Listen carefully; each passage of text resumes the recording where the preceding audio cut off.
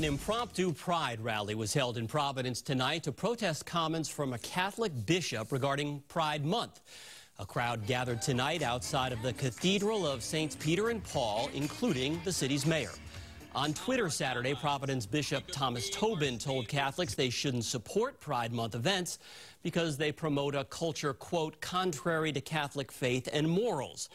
Rhode Island Pride called his words shameful. That really sends the wrong message about what pride is and what it means to this community. So why not bring pride right to the front doorstep of Bishop Tobin?